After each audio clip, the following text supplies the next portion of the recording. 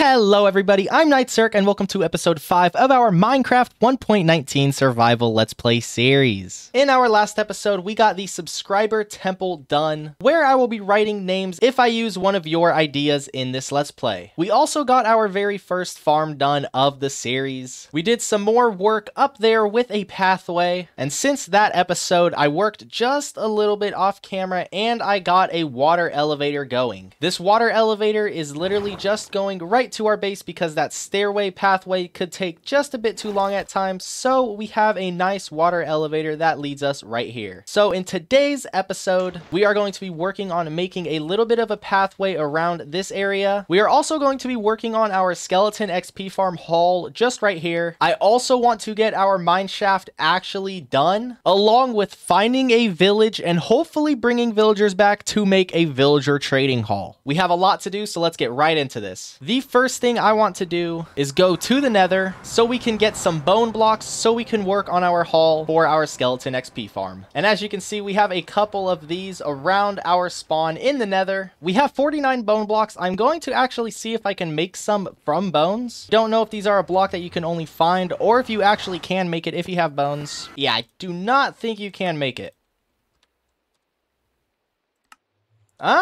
Luckily for us, since we have that skeleton XP farm, we can make quite a lot. Since our stone chests were getting really filled, I decided to turn the chests just so we could double our storage space. What I want to do for this is actually very simple. I first want to open this hallway, and then I want to dig out these walls.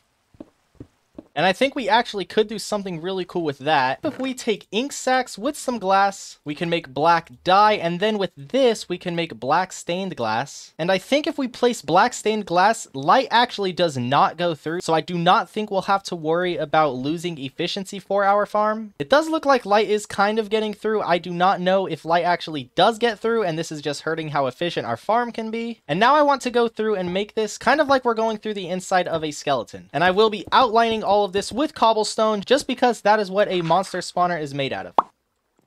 And here is our skeleton XP farm haul. Here we go. I got the bones kind of outlining the hallway as we go. I got the bones facing two different directions for texture, and I also added in some mossy cobblestone because that's how a dungeon usually is, with normal cobblestone and some mossy cobblestone, so that's what I did here. I do like how this came out. Thank you for the idea, and let's get on to our next project. I now want to clear out a pretty big area for where our mineshaft hub will be. So what I want to do is just dig out all of this area around here and then create these little doorways for where we will be branch mining. Okie dokie, we are now done with digging out the initial room for our mineshaft. Now I just want to add a couple of chests in the corners and put up some logs along with some stone slabs. And that will be it for our mineshaft hub.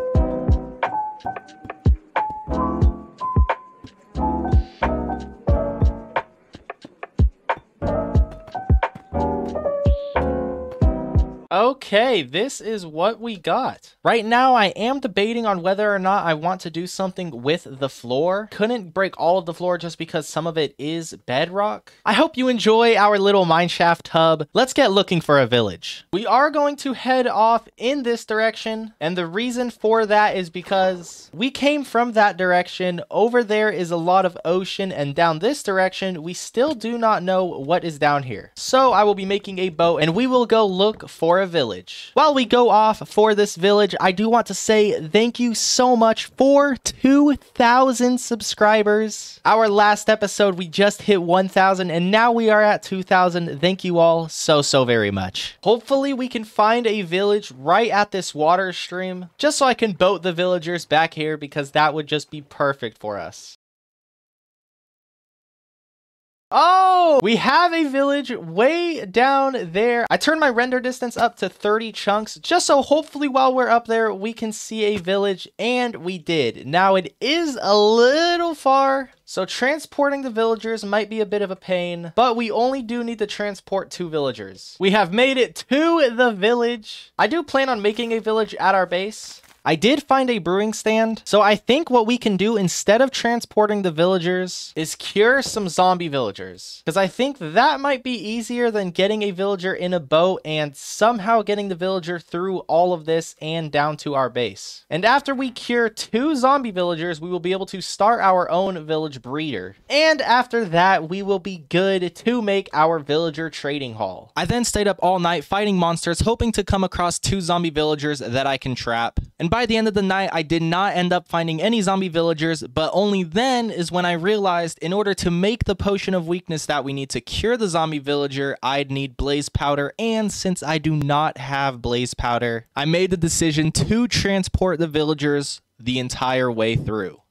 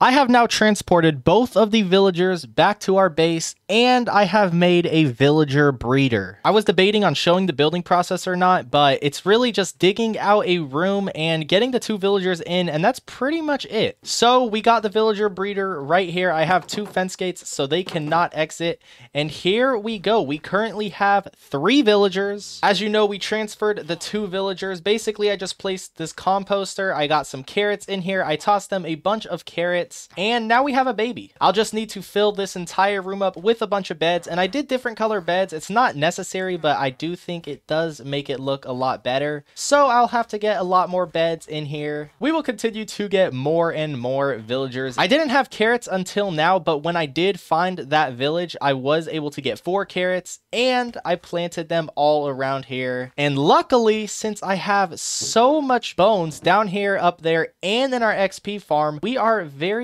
good on getting our carrots. We pretty much now have an infinite supply of carrots, which is perfect because when we trade with villagers and we want to get more emeralds, the villager up there does trade carrots, and we could probably get a couple more villagers that would trade carrots. So we are going to be able to get a lot of emeralds and make a lot of good trades. Now that we have all of these carrots, I'm going to go get some emeralds.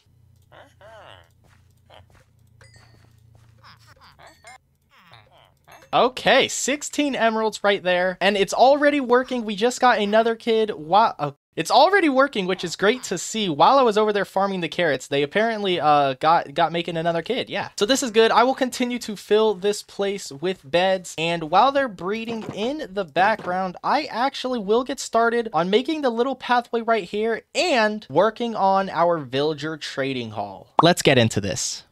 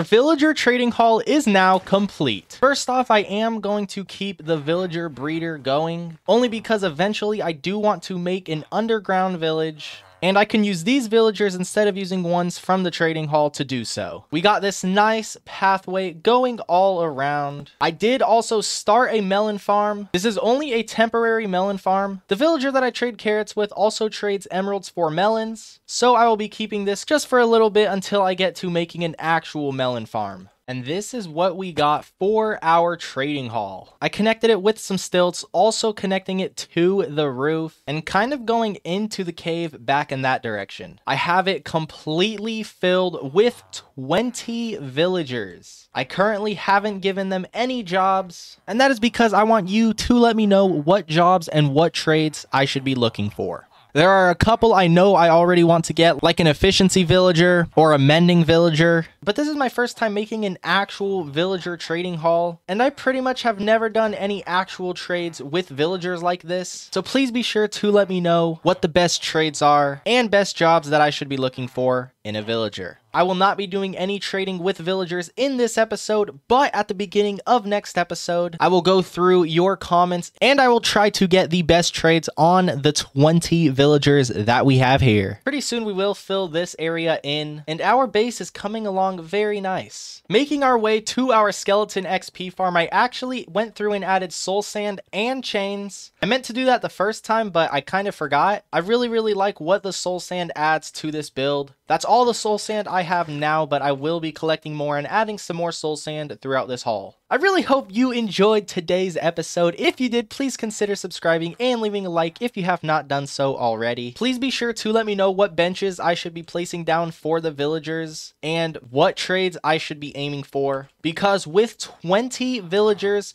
plus the carrot guy up there, we can get a lot of emeralds and make a lot of really cool trades. I hope to see you all in my next video. Thank you all for 2,000 subscribers.